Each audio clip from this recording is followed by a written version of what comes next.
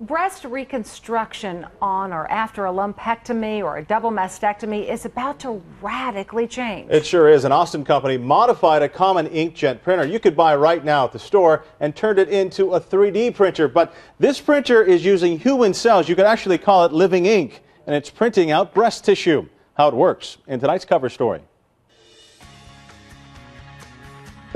When I had the surgery, I just remember sitting in my bed with my cap on at that moment going, I don't want to do this. This is a picture of Valerie 20 minutes before she went into surgery for a double mastectomy.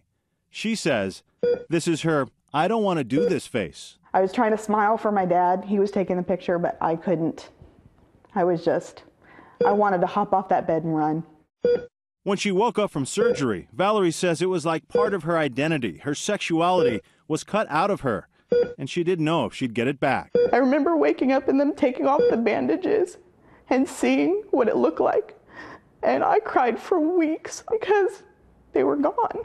Valerie documented every emotional step of her breast reconstruction. It took months, but a woman's journey to become whole again is about to radically change.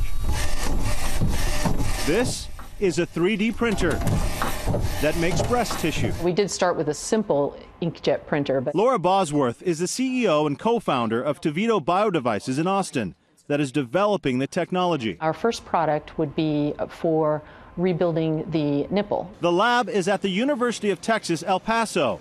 Laura says they started out with a modified HP DeskJet printer, and instead of filling the cartridges with ink, they injected them with biomaterial and printed out skin.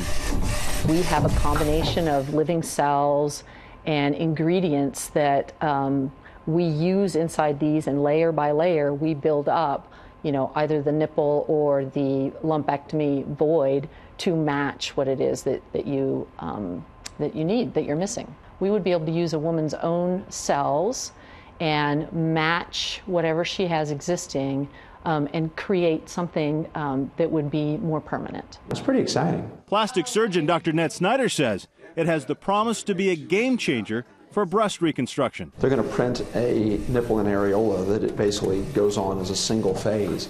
But secondly, the outcomes, I think, are going to be significantly improved. It's going to be much more lifelike. They're going to be able to mimic pigments from the other nipple, and it's going to be real skin. As the technology improves, essentially, of what they're doing, they'll be doing a 3D printing of entire breast at some point. I love this. What is this? And that's Valerie's hope when it comes to replacing her implants in about 10 years. That was the first time I'd ever done a 5K run.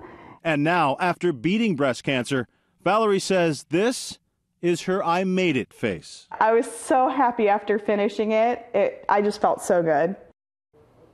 Tevito Biodevices says it expects to do clinical trials with the 3D printed breast tissue over the next 2 years. They say it worked well in mice. CEO Laura Bosworth says this technology may be in the hands of plastic surgeons in the next 3 to 5 years.